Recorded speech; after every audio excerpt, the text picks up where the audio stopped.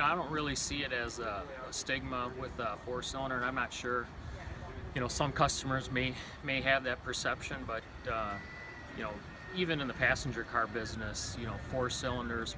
There's some very high-performing four-cylinder gas engines. I think people see that. Even today, in my own passenger car, Mercedes ML was a six-cylinder, and it's four-cylinder now. It performs great. Really, I think the thing to focus on is the horsepower and torque to do the job.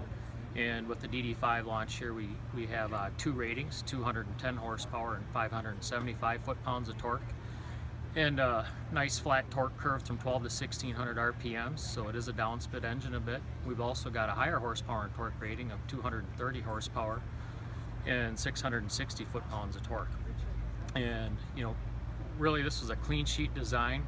A lot went into the robustness of this engine to provide excellent durability. It has a B10 life of 400,000 miles, which is exceptional versus other competitive six-cylinders even. So, and then the fact that you're only feeding four cylinders, this is truly going to be a fuel efficiency leader in the market as well. So I really think we've had a number of events with key accounts we're targeting in this market. They've had an opportunity to drive the vehicles, and their initial impression from a drivability standpoint is very comparable to a six-cylinder. So they're happy with it. Customers that have had it, they're on board with pre-series trucks that they're taking delivery of today. So we're real excited about it.